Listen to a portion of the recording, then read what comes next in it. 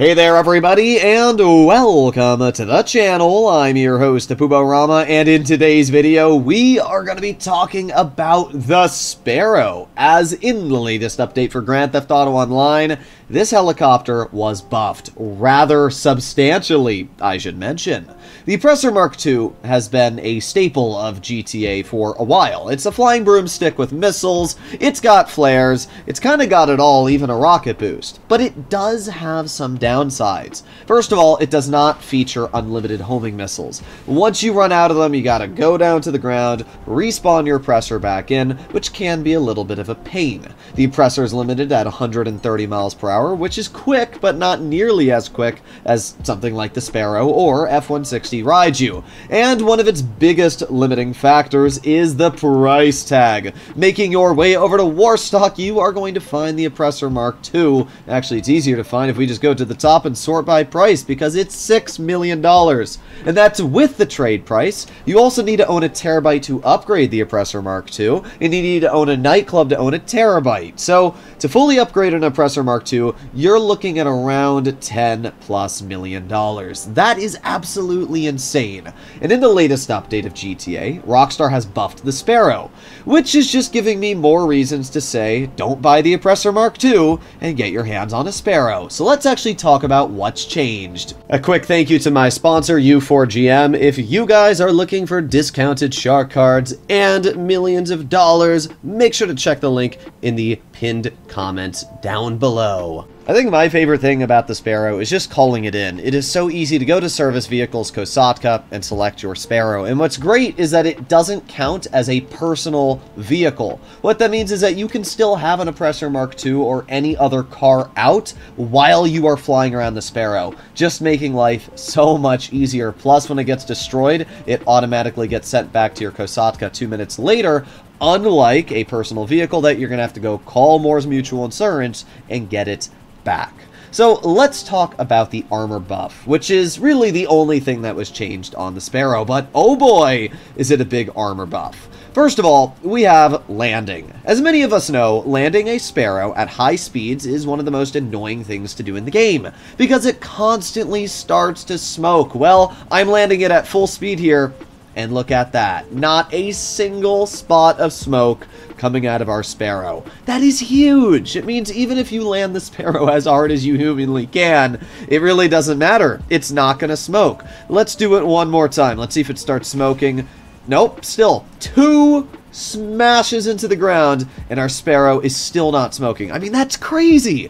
Previously, the Sparrow would have been smoking immediately. Essentially, what Rockstar did is they about tripled the armor of the Sparrow. Now, it's not enough to survive any explosions. So if you are thinking, oh, my Sparrow is going to be able to survive a homing rocket, that's not the case. A single railgun shot, a single homing launcher rocket, or RPG is going to blow this thing to smithereens. But the fact that they still increased its armor so that after 2 smashes into the ground we are not smoking, I mean, that took 3 hits. That's absolutely insane. I should also mention that it can survive an additional 2 explosive rounds from an explosive sniper, going from 3 to 5, making the survivability of this helicopter just a lot better if you're trying to get away from harm, because you already have flares, so the chance of hitting this helicopter with any type of homing rocket is quite slim to none. And yeah, let's be honest, if you're hitting this helicopter with an RPG, you're a pretty skilled shot, and I think you deserve to take it down to begin with. So, in general, you're not going to have to worry too much about being taken out of the sky in the Sparrow. And as I said, it just survives so much more in terms of damage. And it gets even better. Calling out a new Sparrow, we're going to crash this into a building. And we're going to crash it into this building pretty fast, as we are flying close to our top speed. But, look at that. Our Sparrow did not blow up, crashing into a building at like 130 miles an hour. That's insane. Previously, the Sparrow would have been in 8 million pieces scattered across the wall of that building, but now, no problem. Smash it right in the wall of the building, and you're still alive. I mean, yeah, it's pretty rare that you're gonna just smash a Sparrow into any object, but I can tell you for a fact that there have been a couple of times, every now and then, when I'm flying a little low, and I do end up clipping the edge of a building, or a light post, a street pole, something like that. And just the fact that the Sparrow can literally survive that now is so insane. So sure, might not be able to survive any explosions, but this is arguably just as important, if not even better. The chance of somebody taking out my Sparrow, as I said, with homing rockets is literally almost none.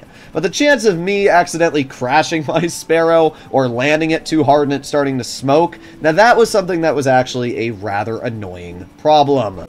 One other change that was also really huge was the amount of machine gun fire the Sparrow can take before being blown up. Previously, the Sparrow could survive around 30 seconds of machine gun fire if somebody was inside of it before being annihilated. But now it is double at 60 seconds of machine gun fire. This is absolutely insane. And it just makes using the Sparrow in general so much more fun when doing missions. Because we can see I'm just sitting in front of these bullets and I actually might die just because of the fact I'm getting nuked. But the Sparrow, completely fine. And we can just chill back here and launch missiles anyway. The Oppressor Mark II has the exact same missiles as the Sparrow. But obviously, the Oppressor is limited by how many missiles it carries, where the Sparrow does not have that problem at all. I've already managed to clear 3 gang captains, and I just gotta find the last one. I don't even know where this dude is. Oh, maybe that's him right in there. Nope, unfortunate. There you go, that was pretty easy. So, doing a specialist security contract for my agency took me, what, 2 minutes there?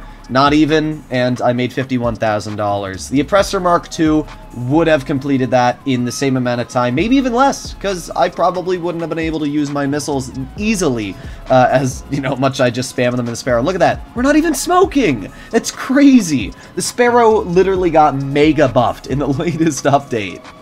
Personally, I just don't see much of a reason to why you would ever want to purchase an Oppressor Mark II when you can get your hands on a Sparrow for literally 1/3 of the price tag. Not only is the Sparrow faster, flying at a top speed of 168, not only does it feature more flares, unlimited homing missiles, but now after the armor changes, honestly, it's just less and less reasons to why I want to use my Oppressor. I never thought ever that Rockstar would buff the Sparrow again, so these changes are absolutely huge. Now obviously, the Oppressor is still pretty good. It flies fast, it's got missiles, and it is one of the better grinding tools in the game because of how maneuverable it is. But I'm gonna be real, the Sparrow's not that much less maneuverable. I mean, sure, it can't instantly turn, but you still are faster in the Sparrow by 38 miles per hour, and you do have the advantage of not having to respawn when you're getting low on missiles. Plus, you have flares that are way better.